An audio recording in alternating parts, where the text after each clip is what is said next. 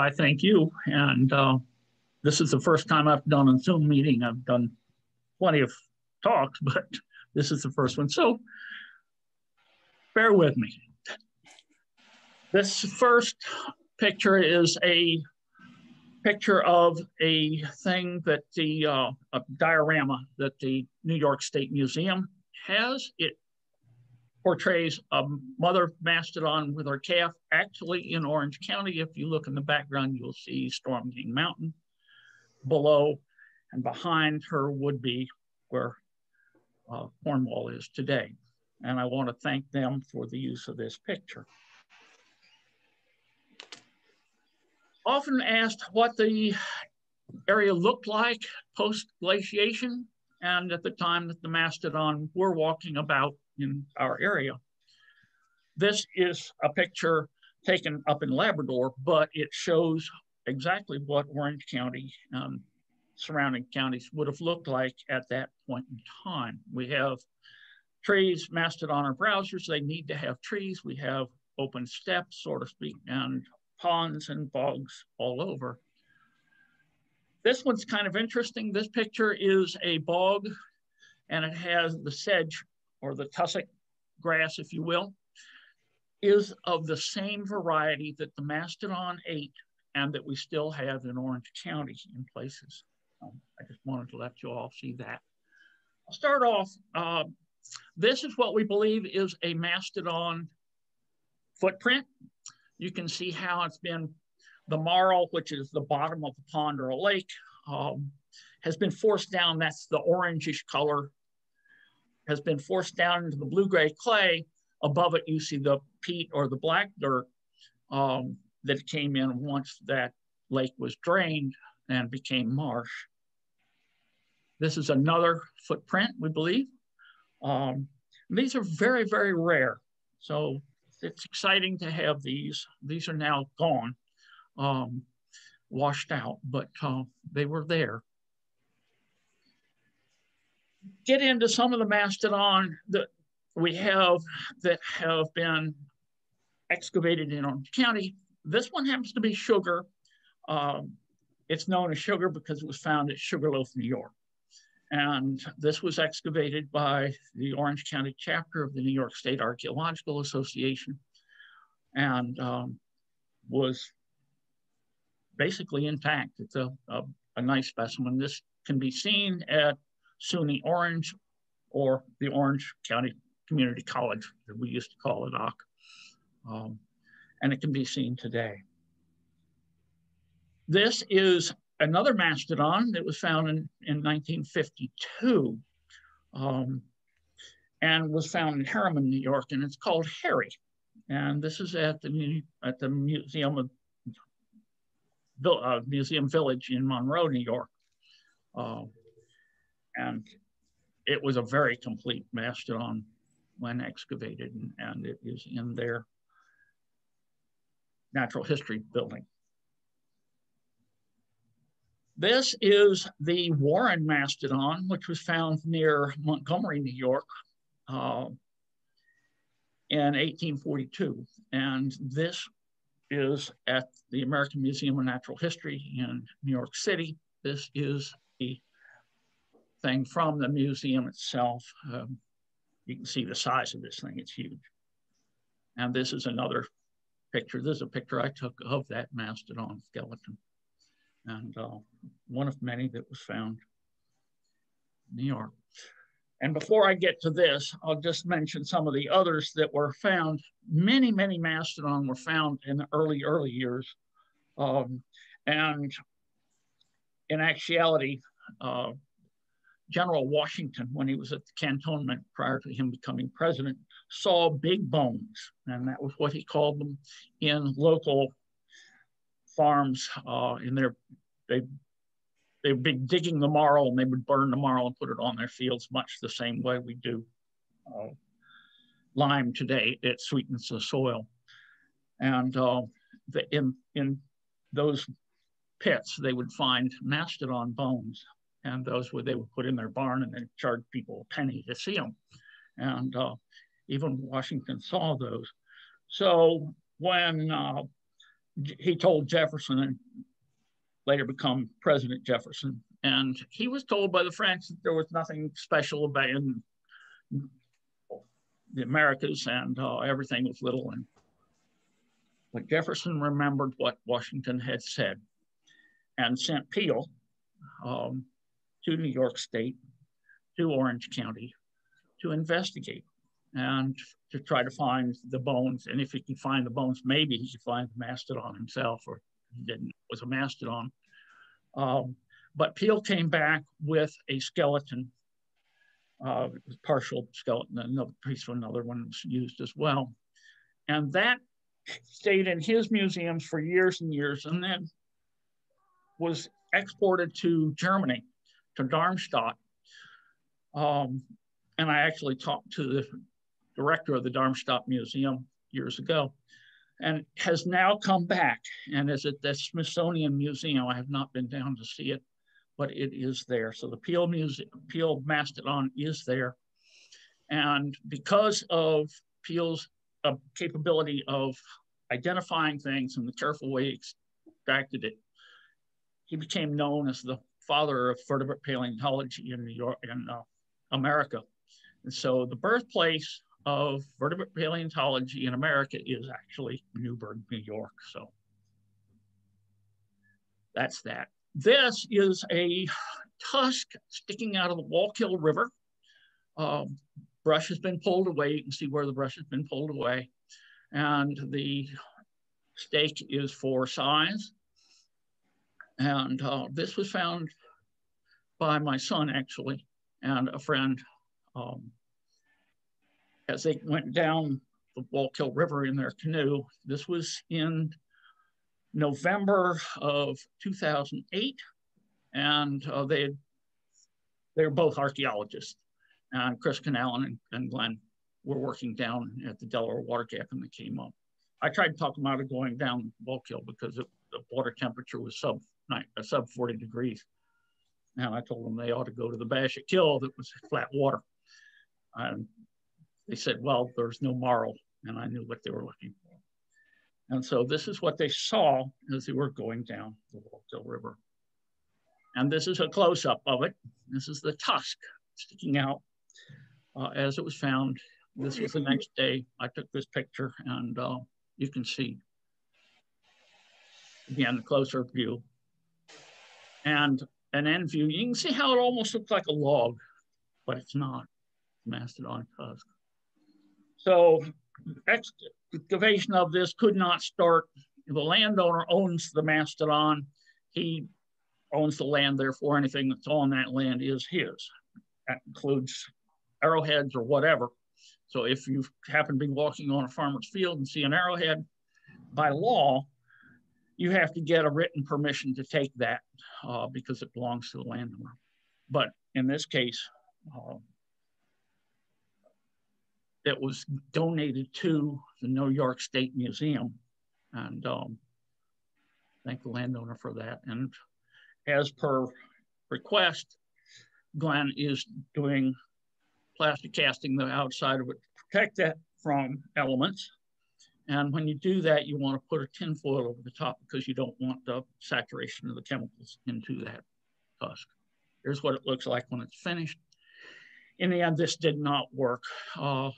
Chunks of ice charging down that river at meltwater just tore it up.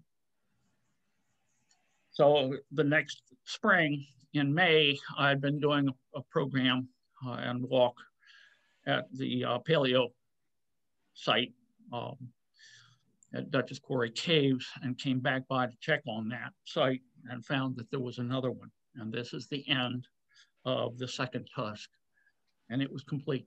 And this is the very, very end of the pulp, what they call a pulp cavity. This is the farthest that goes into the mouth. And there's sort of cone there that develops tusk. So we have a whole one. And this is the old tusk that had been broken off by ice. And this is a good example of the cross-section of a mastodon tusk. Here's a New York State employee taking photos of the new tusk and the old tusk out of canoe. I took this picture. And here are department heads from the New York State Museum and a staff member. The person in the yellowish hat with pink shirt is Don Lothrop, and he is the head of prehistoric archaeology. The next one is Andy Kozlowski. He is a geologist. And the other one with the blue shirt and the blue hat is Bob Faranik, and he is head of the Department of Vertebrate Paleontology and Mammals. And this is at the site. So they're doing ground penetrating radar here. We see Andy running his transit along. Little iffy there because that's right where the undercut of the bank is, but they had to take that section there. And each line is where the center line has. This is a larger unit of the ground penetrating radar. And on the right, Andy is holding the monitor, and they're running that along the transit. And they're looking at the monitor here. And this is what the monitor looks like. And Andy had trained for 7 years at that point in discerning exactly what each one of those little lump bumps means on that radar screen.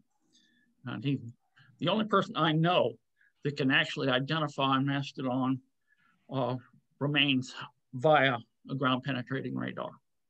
And he's very good. This is what a site looks like as you're bringing in the equipment to do this dig. This is the only truck that could get in. It has a high clearance. So the museum vehicles are all out at a parking area. And this was what brought everything in, so multi-trips. So they're beginning to dig the hole, and the overburden is taken off with a machine. The fellow leaning on the shovel is the landowner, and it's kind of nice to have him there. As I said, he donated the mastodon to the museum. And here we see the machine is no longer being used to take the dig material, but the shoveled material is put into the bucket to be taken out. And you can see one corner is squared off. The others will be later. And here they find something very exciting. Andy's looking on with the cowboy hat, and Glenn, my son, is in the hard hat.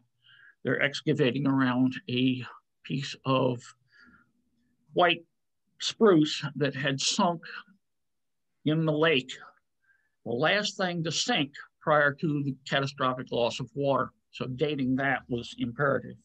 It gives us a date for when that water left. We've got to remember the black dirt area of Orange County is 25 square miles. So it was a massive, massive area. And it had been a lake, and post-glacial lake, and it let go. And so this piece of wood was resting directly on the marl, which is the bottom of a lake or a pond. And the black dirt, which is generated when it's a bog, is from the sides on up. So this literally was the very last thing to sink prior to the catastrophic loss of water. And you may see a black shiny thing. That is not a piece of plastic. That is a carapace from a water beetle that this piece of marl, and you can see the sedge and various and sundry other organics in it, is at least 11,500 years old. So that's really, really kind of cool to see what was in that water. Moving on, we see the two tusks together. We can see the upper one on the right was broken off by the chunks of ice, and the bottom one is intact and whole. Beginning to work around those so we can put a cap on them to work it out. Here, Bob Franek is holding his hand where directly above where the mastodon tusk come out on the river. They've cut down to the marl, so they know they're not at the tusk level. And then you'll see at the bottom of the picture an iron rod and Glenn pointing, and this is being shoved through that core of earth, and from that the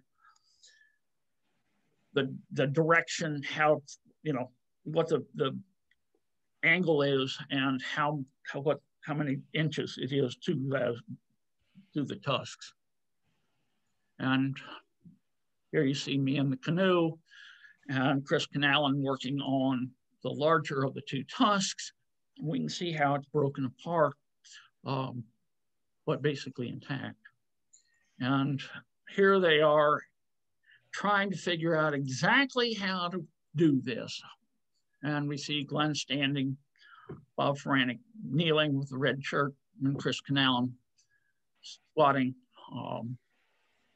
working out exactly how they're going to excavate this thing. And here we see Chris working on the mastodon tusk. We can see the break there.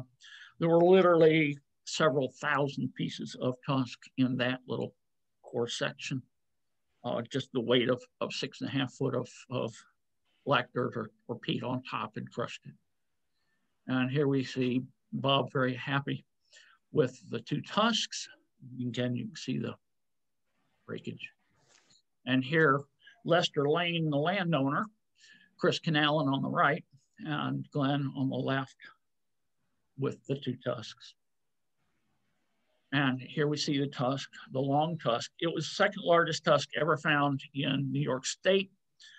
And here we see it plunging, coming in and then plunging straight down into the clay. Very interesting. And by the by, it was the oldest known mastodon ever found in New York State at 14,500 years ago. And that is calibrated years post.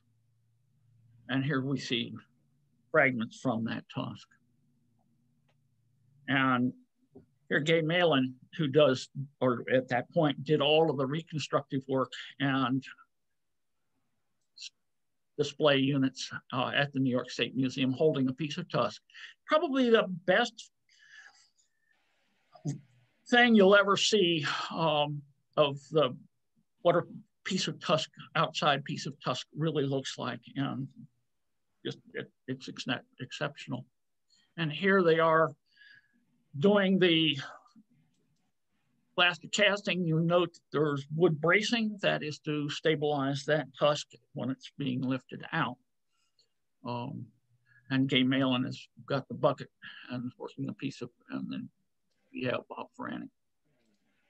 Well, here Gay Malin is working on a piece of plaster, and Glenn is working down to get 18-inch section of the end of the tusk out of the ground.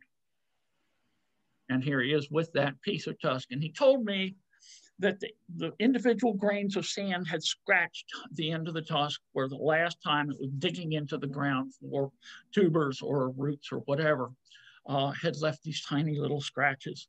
Well, it was just amazing.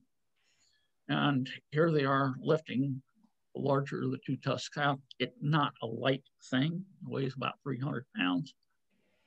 And here they are lifting that out. That's minus the 18-inch end, but you can see it takes quite a few people to do this. This is the smaller of the two tusks. Well, probably the same length, but had been ripped apart by the winter ice. Notice that it has a very strange curl to it, so not like the other one. And here you can see them putting the tinfoil on it. That is so that the plaster does not seep into the tusk itself and leave that chemistry in it. And then over the top of that will be plaster casting. And here again, Glenn is with the 18-inch section with Bob standing behind. This is about 12 o'clock at night after the tusks had been excavated. Crew is After several days of hard work, exuberant, albeit quite late. It's raining, but they had finished and was ready to be taken out. The next day, they're being loaded into the truck to go to the museum vehicles. And here they are being put into that truck. This is Mary Egan. She was with a state university down in New Jersey at the time, but was doing collecting samples for Guy Robinson to do pollen analysis. And her helper is Alex York. And they were taking samples for every 3 inches from the top down. And you have to remember that the black dirt at that section, 2,000 years had been erased from the top, and that's from ground fires and poor farming practices and river wash and whatnot. But you get a true sample of the botanical things of the entire, going all the way back to glacial period. And it's nice to know exactly what was growing in that area from the very beginning. And here we see Bob taking a sample for the museum. And here John Lothrop is logging everything, and everything in a thing like this has to be logged. And in the background, you see Bob, and on the right, a museum employee taking a sample. Any paleontological or archaeological dig has to be brought back to what it looked like before. And then we had a big hole here, so it takes quite a bit of time and effort to fill it. And Lester Lane, the landowner, was quite nice and brought down his tractor and dumped to help us fill this hole. After the hole was filled, everybody all was happy. And this is after it was complete, and the straw had been put over for mulch, it's been seeded. And Lester told me a month later that poison ivy was growing fine, had a beautiful set of stinging nettles growing up, and the sod was coming in nice. So he was quite happy with it. And we don't think that many people will come in and mess with it with that poison ivy and stinging nettles. And here we're leaving the site and multiple trips with the truck. And here the tusks are being loaded into the museum vehicle. We have Gay Mail and Glenn and Chris. And here leaving the site, going out to a main road, a whole trail of vehicles, this one and museum vehicles and various and sundry others. This is at the lab at New York State Museum. The woman with her hands on her hips is the person that was doing the restoration work at the lab. And here we see Bob showing the section of tusks that still remained in fairly good shape. You'll see bits and pieces of tusk fragments that have to be put back together. Three-dimensional puzzle.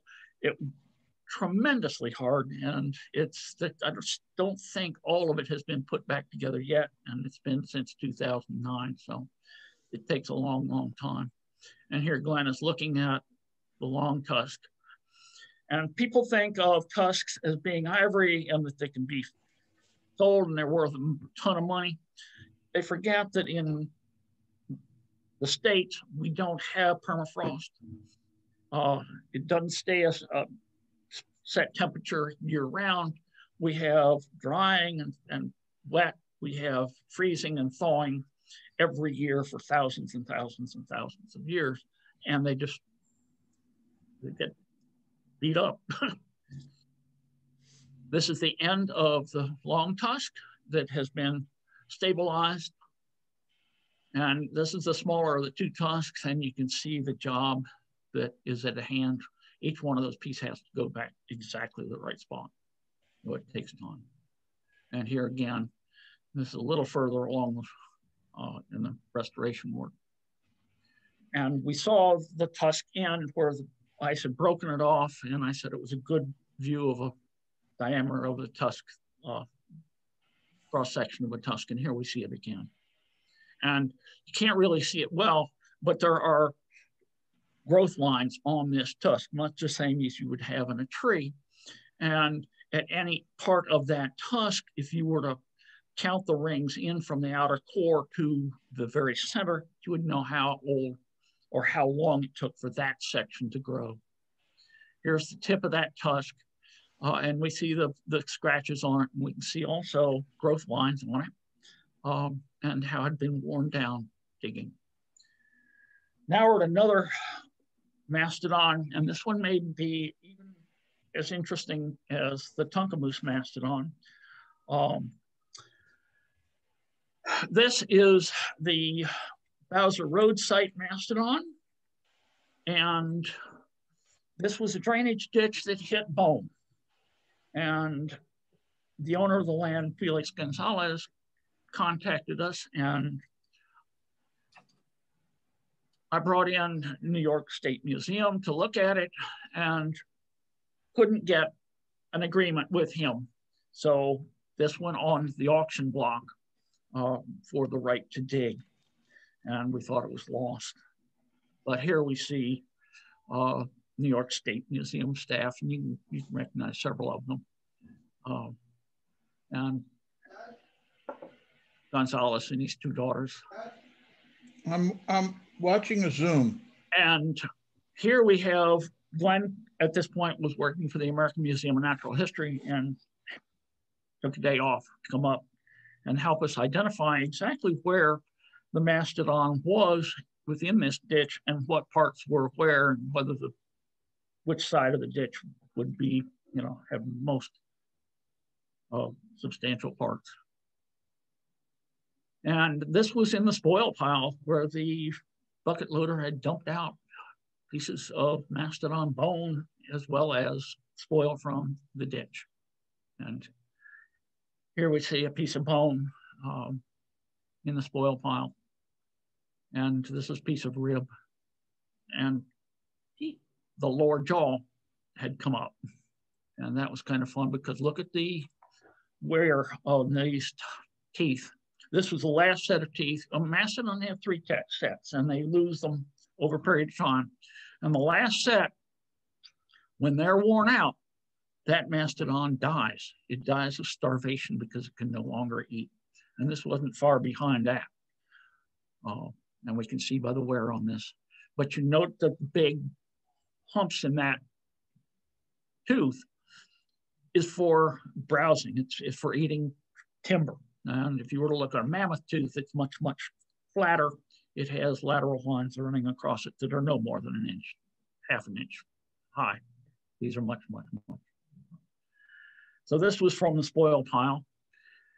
And we helped Felix get as much in as we could. This is one of the teeth. So we got out there. It was bought by a consortium. The right to dig it was bought by a consortium that consisted of Mr. Gramley, Mike Gramley, R.M. Gramley. He's an archaeologist. And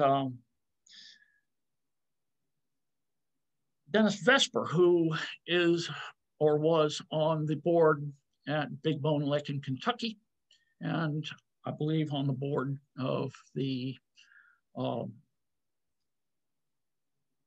Kentucky Board of Preservation. Got lucky, bought by people that would care for it. But here's an interesting thing.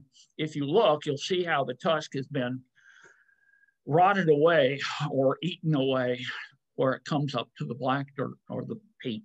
Peat is full of acids, and the acids over thousands of years have just literally eaten that tusk away. Where it is down in the marl and down into the clay, it is in fine shape. Marl is, like I said, a sediment at the bottom of a lake or a pond, and that sediment has a lot of calcium carbonate in it, so preservation is good. Here we see ribs. We see a string running through it. And that string is the edge up from one unit to another. And of course, in archaeology, the archaeology doesn't necessarily want to be exactly where one would hope it would be. So when you dig a unit, and you often have things running into the edge of that unit. In this case, it's the bone, it's the rib. And here we see Dennis Vesper sitting on the corner. Glenn has taken another day off from New York State, or the American Museum of Natural History in New York City, and is working in what was once the ditch. Here he is with the tusk. And again, you can see where the tusk has just been eaten away, and how flat that line is from where the black dirt or the peat and the marl below it were. And we see tusks fine below it and gone at the top. Here's what most archaeological digs, if you're looking for mastodon, are like. They happen to be in wet areas and in the middle of the summer with the Phragmites, and that's the reeds in the background, high and blocking wind, it gets brutally hot. So you have the tents set up to shade. And we see here the edge of the ditch and a unit. And here we have rib bones, mostly rib bones. I see carpal bone in there as well, right at the bottom. And these will be logged out, photographed, drawn in, and then pulled out and numbered so that we know exactly where each piece came from. Gary Keeton on the left, and Glenn lifting out 1/3 of the tusk.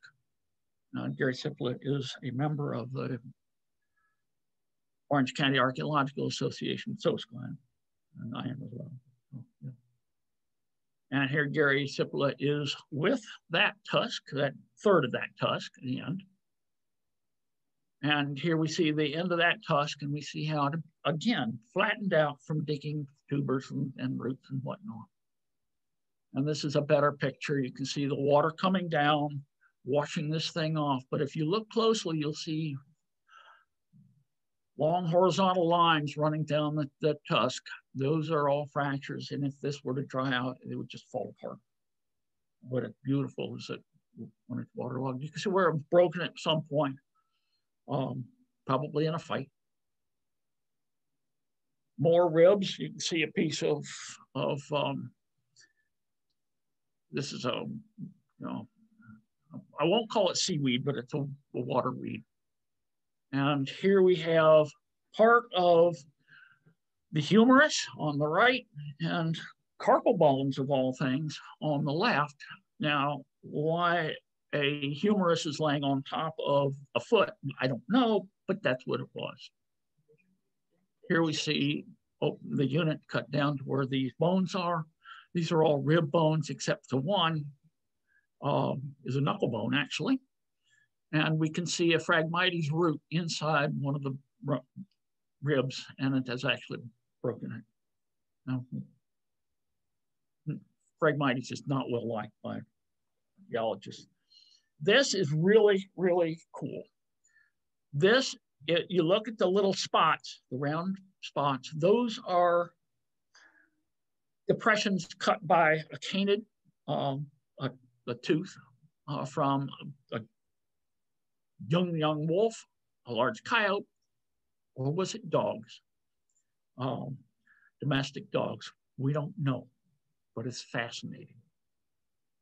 And you'll see that little implement that whoever it is digging with is actually a piece of bamboo that is used for, it's not going to be hard enough to scrape anything or damage anything.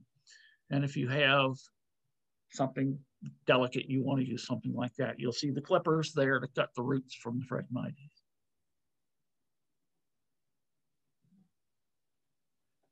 And here again, you'll see the, this is the part of the humerus, and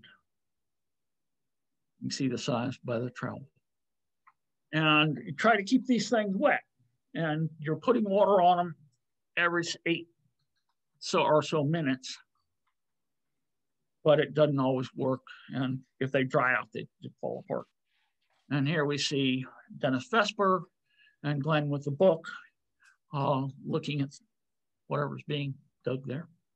And here they're keying out one of the carpal bones in a book.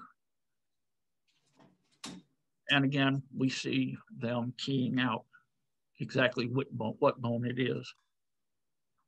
And this is in situ and the way it should be. And these are carpal bones. Now, stuff that's brought out of the units has to be sieved. Now, you've gone through this earth with a fine-tooth comb. You don't think there's anything there, but it still needs to be sifted. This mesh is 1/8 of an inch mesh, so anything larger than 1/8 of an inch is going to be left. So it's not real easy to get mud through, but you have to do it. And this is why you do it in where the trench was, where the ditch, and this was mechanically done.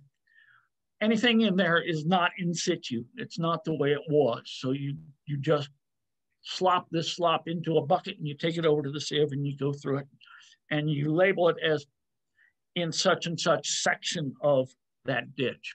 You don't know where with it had been, but gives you an idea. This is really fun because this is the shoulder blade from that animal. And here we can see the shoulder blade again. And again, what was interesting about this is that we see where a stone axe has been used to whack it. Now, we had not found, anybody had not found a place that a mastodon had been butchered in any part of eastern New York State. So this was very, very exciting. And the minute this was found, it went from Gramley's excavation, as a paleontological dig, it was his. It went over to Dennis Vesper's dig once it became an archaeological dig, instantly. And that changeover was, flawless and quick because he was on site. And here again, you see the shoulder blade. And here we have a long bone that had been whacked with a hammerstone. A divot had been taken out. That flake was never found. But the interesting thing is you can see here where it was hit, how it was hit, and with what force it was hit to knock it out. This is a photo of a mammoth flake that was struck the same way. This was from South Dakota. And dimensionally, it was the same. So they were using these things some way.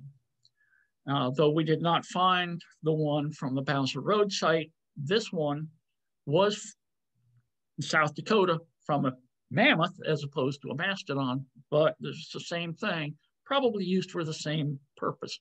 And we don't know what that is. But here again, we see where a stone axe has been used and has actually been cut into the bone. And what's interesting about it is that bone that is fresh, each one of those little holes in the bone is full of a gelatin-like substance. And if it's real fresh, it will smear as it's being hit. And we have that smearing and then mineralization over the top of that smearing. So we know the bone was struck by something sharp within a week of the death of that animal. And we have butcher marks And here again, we see the same thing. We see the smearing, we see the cuts, we see two blows, and with an electron microscope, you can actually see the fluids in the stone axe where it was, where they had made this axe. And it's incredible. So you know exactly what it was. This is interesting in that it is a piece of mastodon tusk, but not from that same animal. It was found in a circular pile of, I'll call them tools. It was 35 centimeters in diameter. And this particular piece was a used up scraper. And apparently, when this band found or killed or whatever this mastodon, they had fresh material and they could dump the decades old stuff that they had been using right along. So they had new material. And this was dumped, and this was also found on that same dump site. This, to me, is a beveled adze. To Mike Gramley, he thinks it's more of a wedge. Whatever it's used for cutting, this was manufactured by people, and we see it cleaned up here, and we can see how they did it, how they made it, what its shape was. It's spectacular. Here's the long bones being held by Mike Gramley. Just a piece of bone, but you can get an idea how big these things are. Well, we knew that the animal had died in a lake. Whether it was killed or whether it died, we don't know. But if it's in a lake, there has to be shoreline. And if there's a shore, there should be a beach. So we laid out this line and went back, and every 10 feet we made a new hole, probed for beach sand, and here we found beach sand. Now this was about 15 or 20 feet from the actual edge of the water line, but we have it, we know where it is. So what do? You dig it. And here you see where these people are, beach sand. And you have the beach that was there. This area had been a lake of about a mile long, about half mile wide, very shallow. The mastodon from where that beach is, we estimated that the depth was about 3.5 feet deep where the animal died. And here's a tooth that came up. This one actually is from a different site. This is one that was given to me to restore. People had put it, they had found it in Circleville, New York, in Orange County, and had been worried that the state would take it away from them. And that's not the case. It found on their farm, it's theirs. And so I restored it for them with material that was given to me by the New York State Museum as a public relation work. And this is what it, once I'd stabilized it, what it looked like, and could be then taken, put on their mantle as opposed to in their sock closet. Other bones that I'd worked on, this one happened to be at Museum Village in Monroe, New York, came out about 100 years ago or a little over, and they had homemade varnish and shellac and various and sundry other things and paint. So we had to take all that off and get it to the point that if we wanted to do study on the chemistry of it, we could. And so this is what it looked like when I got finished with it. And the stuff I'm using here is a consolidant that can be reversed. You can pull this back out and you have no chemistry left, and then put it back on when you're finished. This is what looks like at one of the things at the museum. And this is what I was using to clean them. And the rest of these are before and after pictures mostly. And this is what it looks like after, and again before. This was a part of an upper pallet. One of the reasons I ended up at the museum was this particular piece. We're working on it here. This is what it looked like, and this is what it looked like clean.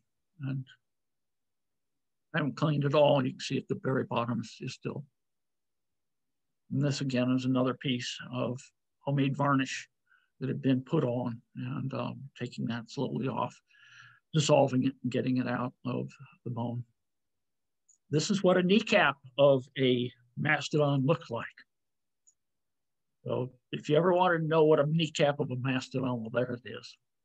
And at the museum, this piece was found in, well, we're not sure exactly when, but it was, they had not really destroyed it. They had put some stuff on it, but it wasn't bad.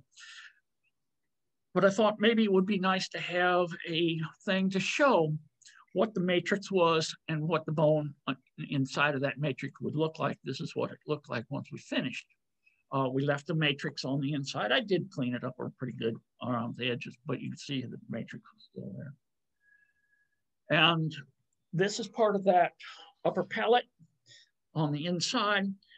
If you think of a mastodon skull, how heavy that would be with the tusks, the animal could not hold its head up. So nature in its way has fixed that by making what looks like almost like a honeycomb.